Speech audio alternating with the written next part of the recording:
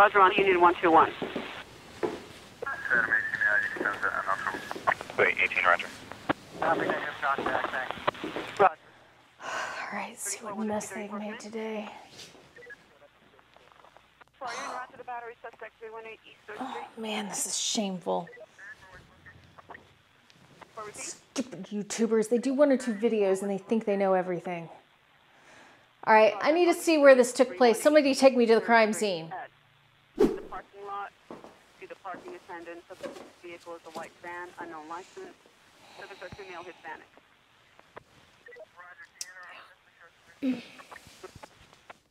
Mary Queen, 2711 Mary Queen, 27 Smith.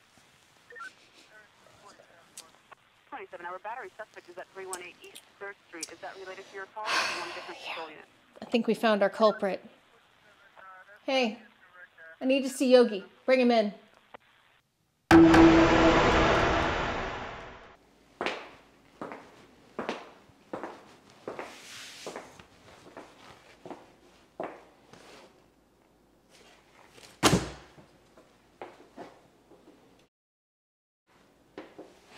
So, Mr. Yogi, if that is your real name.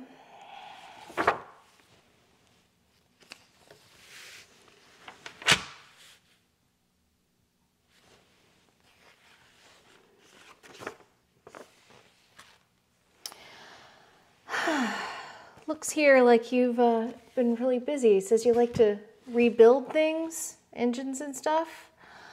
So, why don't you just tell me what you've been working on lately? Well, I mean, I see you have my file, so you must know more than I do. Why don't you tell me? Look, don't get smart with me, bub. You know why you're here. Why don't you just make things easy on everybody so I don't have to make it difficult for you? Start from the beginning. Well, back in April, I bought a car off of eBay auctions and brought it home and started working on it. No. More recently than that. Oh, okay. Well, I had once done a hot tanking video for my 2007 Audi, so I figured since Pepper was so dirty, I could use that same technique on my Porsche 911's engine. Hey, and welcome to Yogi's Garage. I'm Yogi, and welcome. This is a special episode here at Yogi's Garage. I am doing another hot tanking video, and for those of you who've been following me, thank you for that first of all, but you'll also know that my hot tanking video for me and my small channel has over 12,000 views at this point, so I must be doing something right in that video. So what I want to do in version 2.0 is kind of up the stakes a little bit, right? I'm going to double what I did before, and I'm going to tackle it using a very expensive part or parts from a Porsche 911. I'm going to hot tank the entire engine in this video. So I hope you find something useful out of it. And what I'm going to do now is I'm going to go over some of the things that are needed for this video. And I'm kind of sitting behind 1 or 2 items here. And notice, if you've seen my first video, I didn't really know what I was doing on my ratio of water to chemicals, so the results were kind of mixed. Now, I'm not screwing around. I'm doing a 1-to-1, or what would you call that? That would be full strength. Undiluted. Yes, I am gonna do a full strength hot tank. So let me get this straight. You used this technique on some other engine and decided to do it again, but this time on a Porsche 911 aluminum engine? Yes, I thought it would make it nice and shiny. You son of a bitch! I apologize. That was very unprofessional of me. Please continue. As I was saying, yeah, I used Purple Power at its full strength. 98% of the fluid that's going into these trash cans is going to be the Purple Power and maybe some water just to top it off. And of course, the trash cans. So the difference here on the trash cans is that obviously there's 2 of them, right? I was gonna weld a whole stand and use this big old trough contraption, but then I'm like, well, how am I gonna drain all that nasty fluid? I can't just pour it out in the yard. It'll kill my grass and ruin the environment. So I decided to just use a second trash can, and these trash cans are really good quality. I picked them up at Home Depot, paid about $1 a gallon basically because they're 31 gallons, and I bought them for $31. See, I'm kind of good at math, although Yogi Mama would disagree with, she's nodding her head. Okay, so let's take a look at what we're gonna clean. So as I mentioned, as part of enhancing what I did before, we also need to enhance how we manage all the bolts and nuts and things that have a special place on the car. And Yogi Mama came up with something like this. So I went to the dollar store and tried to find things that I could repurpose. And I was specifically looking for baskets or colanders or something that would hold all the little nuts and bolts and tiny pieces. And I found these, again, dollar store. But then I needed a mechanism to hang it on. You know your wife has a face, right? Video. I used hangers and they weren't really stable. They bent too much. And then I'm walking along the aisles at the dollar store and I see these over the door racks. This is a great idea. I think it's strong enough to hold the weight of all of the nuts and bolts and stuff. So you can really push down on this and it's not going anywhere. And so I think that especially this one, and I got 2 of each size, but especially this one is deep enough that you don't have to have the water level too high and use as much chemical to get to it. Right. Right. But these shorter baskets might be nice when you already have the larger engine. Pan up, Yogi, pan up. If we take that out and we have a second batch, we can use the deeper baskets for just more small parts. Yeah, because I usually need a big basket for my double duty. So yeah, good deal. So thank you for that. Okay.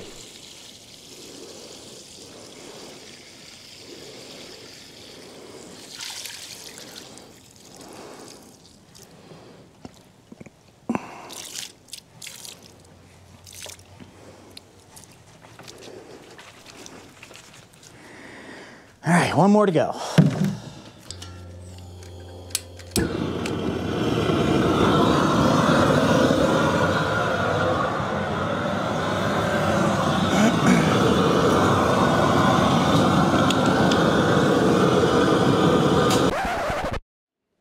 Wait. You not only used Purple Power at full strength, but you superheated it too? Yeah, I mean, hence the name hot tanking. It's like I'm watching a train wreck in slow motion and I can't look away. What was that? Nothing. I'm sorry. Not a whole lot of steam. Yeah, we're sitting at about 200. Hot.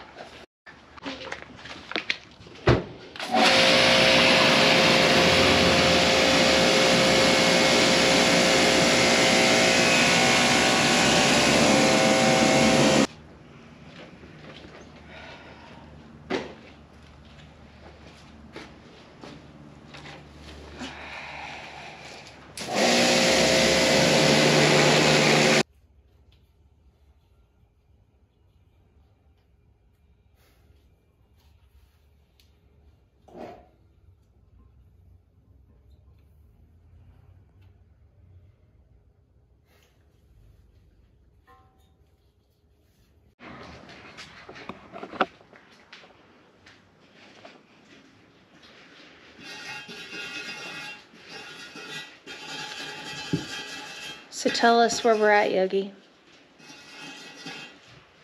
I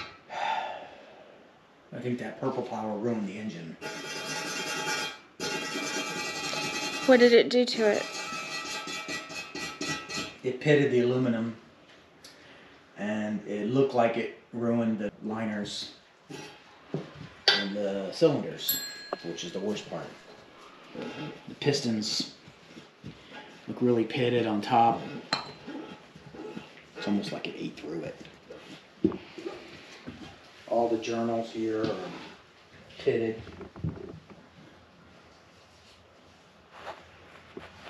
What's this cracking I see in here? That's the liner.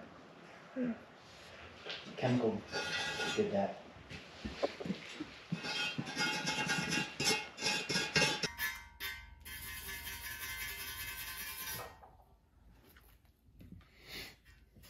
to me about what you're doing here. Trying to fix my mess up. Nothing to fix though. This is a disaster. Tell me about it. The purple power potency was too high, and it ate through the aluminum. Not through, but it ate the aluminum. Pitted it. Yeah, real bad. So you're trying to... Hoping this is salvageable. The sleeves in the cylinders are toast. That's the big one. That's the big expense. It's just totally a mess up. They're gonna have to be redone. And there was, I can't really see it in this shot, but I saw that it looked kind of like cracking earlier. Yeah. I don't know. You can kind of see it there. Yeah. Yep. Had you heard of other people using purple power to hot tank before? Yeah. I guess just not aluminum. Well, yeah.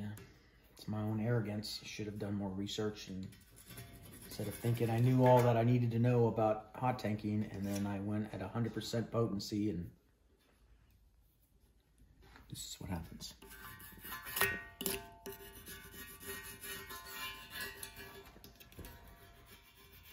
Wow.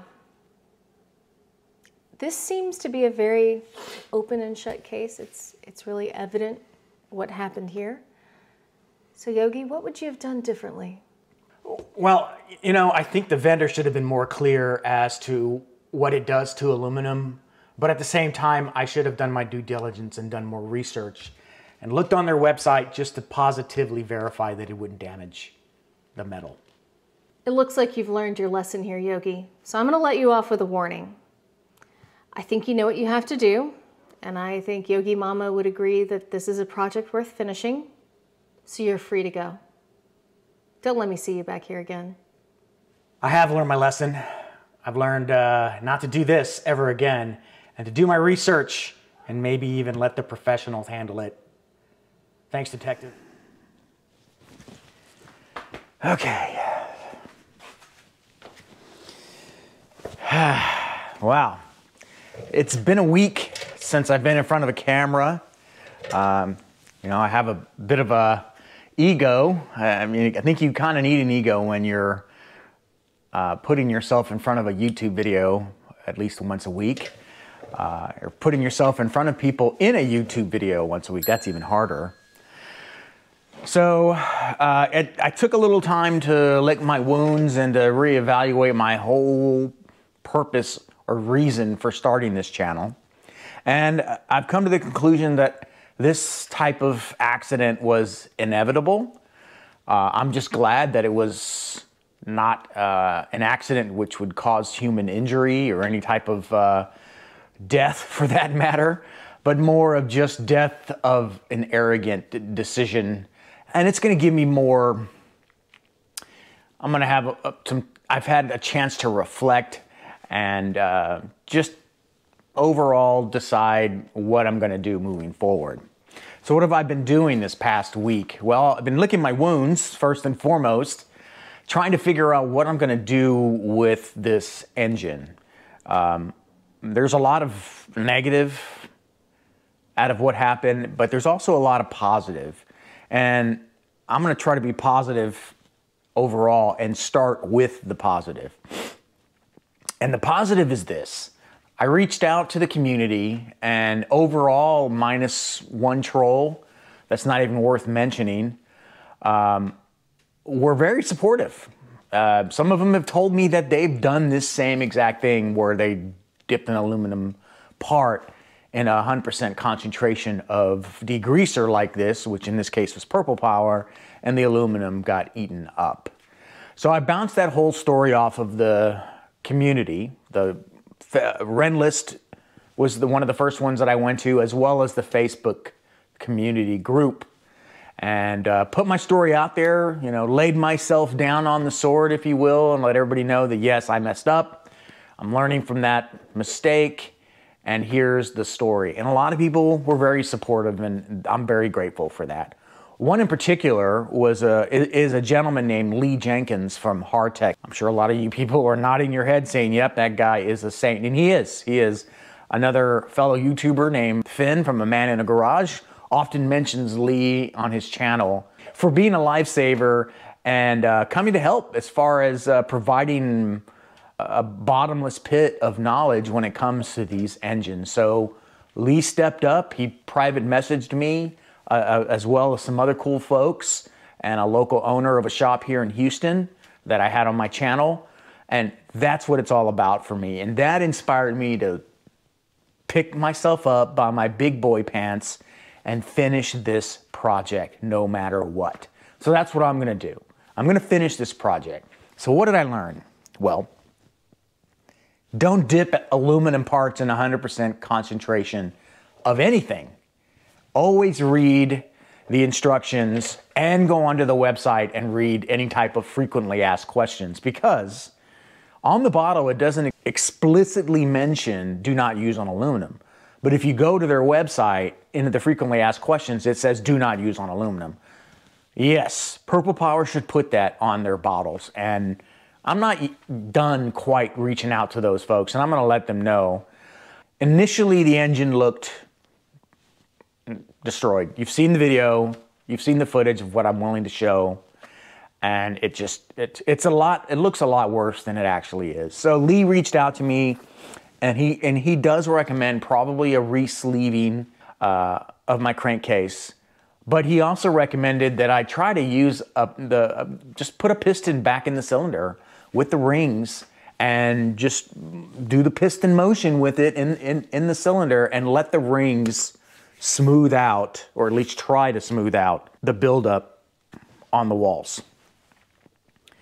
Now that I've soaked the cylinders with Marvel Mystery Oil or motor oil, doesn't really matter what you soak it with, but I soaked it with Marvels, it looks a lot better. The pistons, which are right here, the pistons look a lot better. Yes, they're rough to the touch, but I think a bead blasting is gonna save me here. The journals on the crankcase are gonna have to be repolished. I'm gonna take this whole thing to a machine shop if I can determine whether or not the cylinders are still in round and meet the standard tolerances. And the only way to do that is to use a bore micrometer, as well as a micrometer on the piston itself around here and around in the skirt area to make sure that the clearances are within spec. If they are,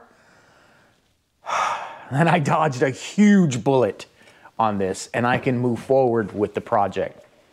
If it's screwed up, the only option is to replace the crankcase, and they come in sets, so I have to buy a pair, and they're between $1,500 to $3,000 shipped, depending on where I get it from and how many miles are on the crankcase.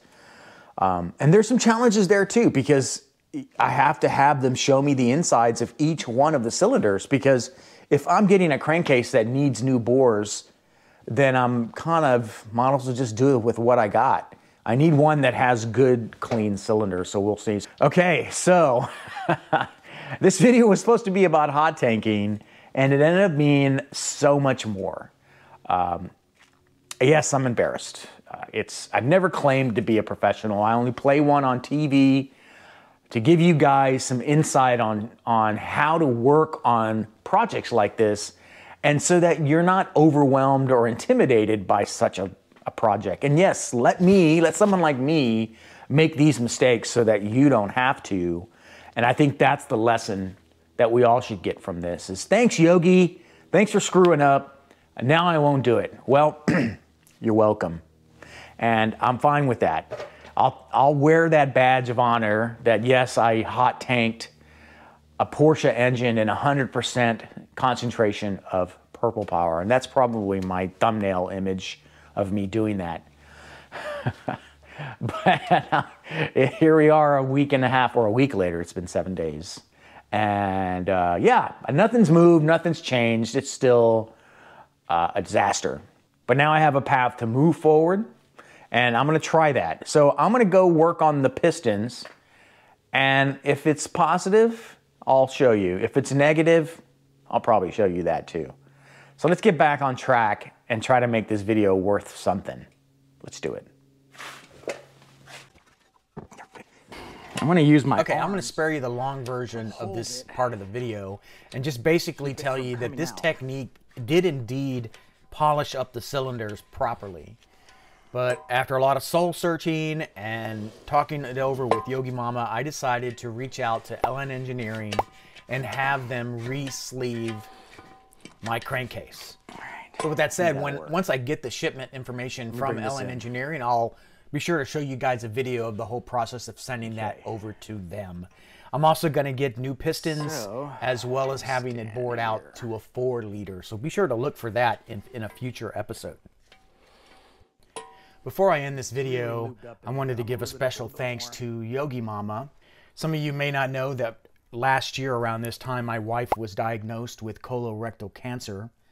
And from then to about a week ago, she had been undergoing chemical and radiation treatment for that tumor. And then finally she had her surgery and is recovering. So this video is of her after the surgery. So special thanks to Yogi Mama for putting on a smiley face, even though she wasn't at 100%. I love you, honey.